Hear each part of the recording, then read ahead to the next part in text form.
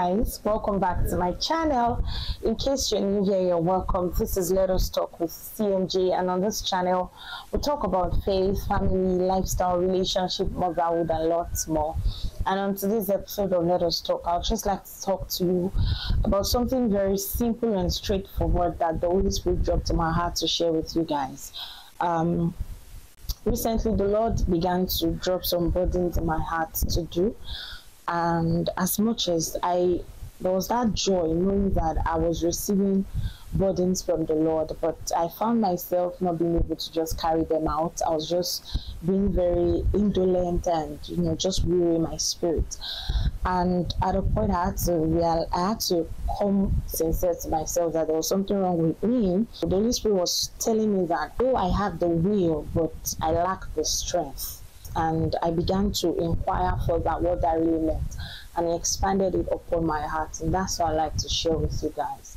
I don't know if you're listening to me and you know that you've received burdens of the Spirit, you've received instructions from God on things to do, what he would have you do. He would have you do a lot of things. Instructions have been coming, ideas, innovations, business plan.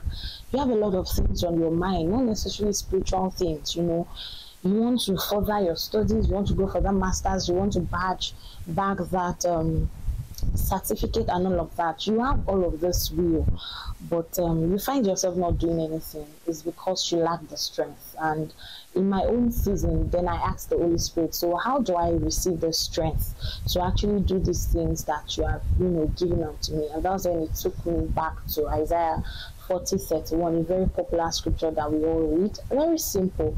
It says that those who wait upon the Lord, he shall renew their strength. And the most important striking thing for me there, where my deliverance was that I checked what the meaning of wait is, because what I'm trying to do is I'm trying to get strength. So it is saying that those who wait upon the Lord, they shall renew their strength. So it means that my strength is in my waiting. So I began to ask, what then is waiting? And then I checked for the Hebrew word, and waiting means kava. And what kava means in the real sense of it, the original sense of it is waiting actively in anticipation, in hope for God to act, right? So it means that when you are waiting on God, it says those who wait upon the Lord. So when you are waiting upon the Lord, you are not just, it means that there's something you are doing. That actively there was it for me. It meant that I was doing something while waiting, because the literal meaning of waiting is that you wait. You don't do anything. You're just standing. You're just sitting. You're just lying. You're just waiting for something to happen. But the kava there, the meaning is actively waiting. So it means that my waiting is birthing an activity. My waiting is birthing an action, right? So I began to study further and inquire further, and I realized that what it really means is that there is something that I'm supposed to be doing while waiting, and really it's in prayer, studying the word. What more should a believer who needs strength to do something, who needs strength to fly, who needs strength to mount up, what more does that believer need? Who needs strength to get out of weariness? What more should that believer be doing? If not praying, if not studying the word, right? So first of all, most importantly, that's the first thing to do.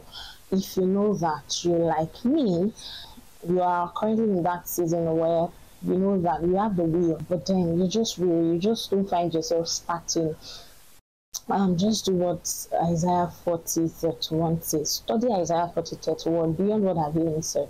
What it means that you meditate on the word and you just see yourself having that strength. And also beyond that, you can as well have an accountability partner. Have somebody that you're talking to. Have somebody that you're telling about these things that can hold you accountable. Oh, you said that you were going to start this. Oh, you said that you were going to learn this skill. Oh, you said you were going to go for this certification. Oh, you said you were going to start this vision. Oh, you said you were going to do this and do that. Have somebody that will constantly be on your neck. Somebody that believes in your vision, that is happy to see you fly. And I'll constantly remind you of these things that you've said you needed to do. So have an accountability partner. It's very, very important. And lastly, surround yourself with people who are doing that same thing that you have the will to do. So There's really nothing that can come to you either from God or from other sorts of inspiration that at least one person is not already doing. Of course, it might be in a different style, just might come out. It definitely be unique because we're different. You get so your own form of expression will differ from another person's form of expression, but it might actually it will be the same. So there has to be one person at least in this entire world that is doing that exact thing that you want to do. So have that person as a model. Set that person in front of you, and every time you see the person doing it, there's something that stirs up in you. I'm supposed to be doing this. So I was also given that instruction to do this. When am I going? So each time you see that person doing it, it's going to be a form of push and encouragement for you. So I think these things will really, really help you. So have people around you that that are doing the exact thing that you have the will to do. Ensure that you have an accountability partner you're talking to about it that can push you and encourage you to do these things. And finally and importantly, wait upon the Lord. How do you wait? You don't just wait inactively or passively, you wait actively. You kava. And that's in prayers and in the word, and strength will come to you to do everything that the Lord has laid upon your heart and in your mind to do. If you enjoyed this video, if this video blessed you, please give it a thumbs up, and also I would like you to share it with people around you so they can be blessed, and subscribe to my channel if you haven't. Thank you for supporting me. So till I come your way again next time, stay blessed and be happy. Bye.